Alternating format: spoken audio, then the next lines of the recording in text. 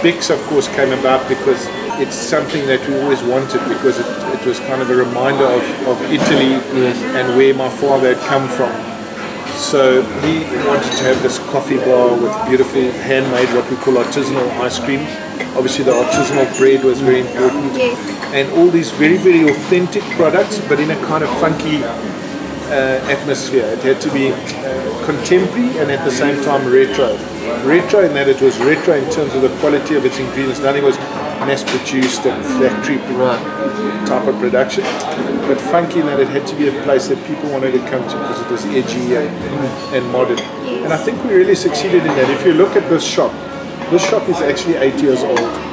And if you look at the concept behind this shop, basically the fact of the artisanal food and the ice cream, that 8 years ago this concept didn't exist in South Africa, not at all. And if you look today, Volvatello, there's a number of concepts that are very close to this concept. You know, there's the old saying in the restaurant business, but applicable to all businesses. You are only as good as your last meal. I'm not willing to put anything out that is substandard. I'm not willing to put anything that I don't find perfect out to my customers, because you want to come to BICCCS and you want to feel special. You want to feel treated. It's not your fine dining cuisine, it is not your top of the range 5-star, but it's hearty food, it's home food, it's the kind of food you walk away and you think, you know what, I want to go back there. And it's not just the food, it's, as you say, it's the decor, it's the environment, it's the people. It all contributes to it. And if you don't use the best quality, there's no way that you're going to end with the best quality product, because you can't start with an average product and expect exceptional, no matter how much work, time or effort you put into it. We serve an amazing chicken. We use free-range chicken. We stuff it with lemon and fish. So it's a different offering to what everyone. So you do get rotisserie chicken, pick and pay, and ours is better. And it's the same price. We charge for a full rotisserie chicken $65. It's the same price you pay for it. It's cheaper than Willie's, the same price it's for, but it's a better proposition. It tastes better, it's moister, it's a better quality of chicken. So yes, we take, I mean, that chicken cost me about $36.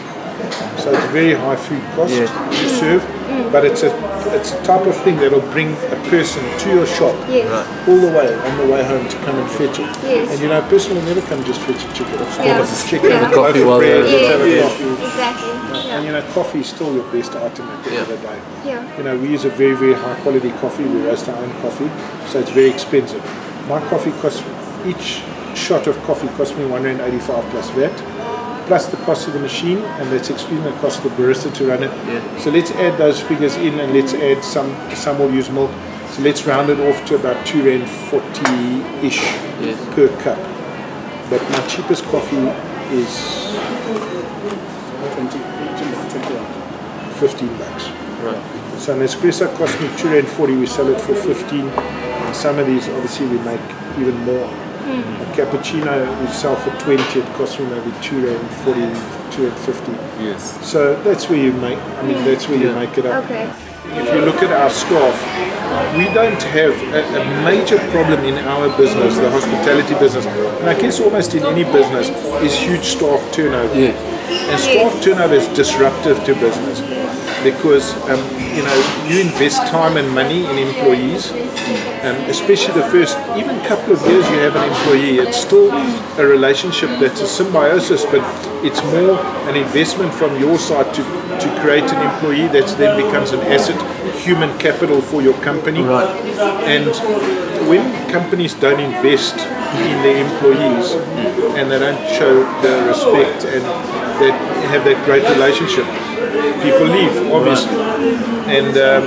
And we have in our staff, I mean, BICCCS is only 8 years old, but every single member of the opening staff of BICCCS is still with us. Really? And if you look at Retrovo, we have staff members with 30 years service.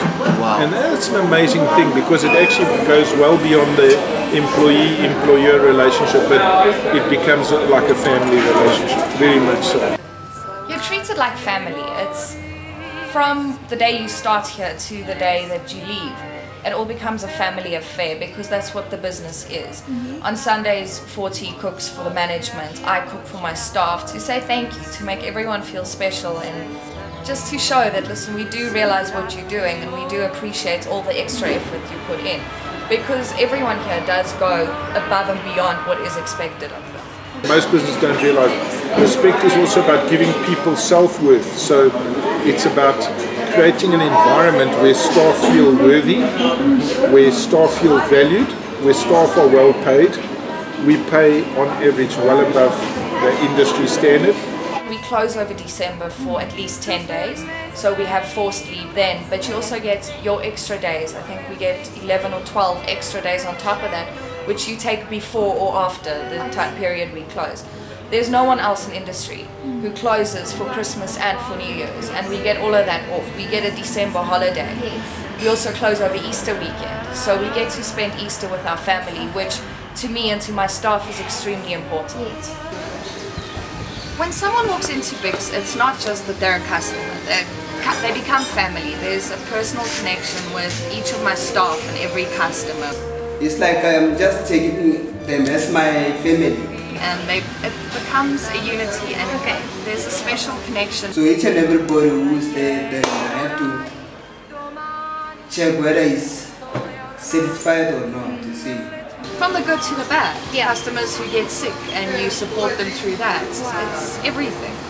Most of them, they come more often, so time and again, like especially the old ones. Some they can't walk properly, then I noticed, I'm just checking whether they're coming, and then I noticed, I knew their time to come. So some I just deliver what they want while they're still in the car. That's why most of them they like me. And at the end of the day, people can taste it. They're not morons. Yes. And I keep on saying that, but it's so important to have a respect for your customer as well. The same respect you have for your staff and this respect. Those are the people that put bread on your table at home and put your kids through varsity. You've got to treat your customers with respect. It's like most of them, they feel at home, like whatever they need, they know. They know that, okay, if we can go to BICCCS, we can get it. And that's it. It was when, about 2 years back, one of the customers come there to borrow sugar. Imagine. I really enjoy coming to BICCCS because I love the vibe. It just has a great atmosphere. I love the decor, and I love the coffee, the food, always of the highest quality, and the service is amazing. The sustainability model for business is so important. You can't draw all the money. You can't. Businesses, you have to build into the business plan investment back into the business, which is so important, and B, you have to have money put away for the tough period. You can't be absolutely reliant on a day-to-day cash flow being the same always. And so many business people make this mistake, that as the business goes successful and as the cash floods in, they just suck the business dry instead of, or just take it all, instead of saying, wow, this is a very nice position to be in, let me use this money at this stage to do this, we put some away and then we take some. And that's, I mean, it seems such a basic, rudimentary point to make, but why don't people do it? That's why 1 out of every 10 restaurants lasts longer than 2 years. 1 out of 10. That's not me sucking that from my thumb. That's a Restaurant Association of South Africa statistic. That's why you talk about anxiety at opening a business. It's a very nerve-wracking thing to open a business.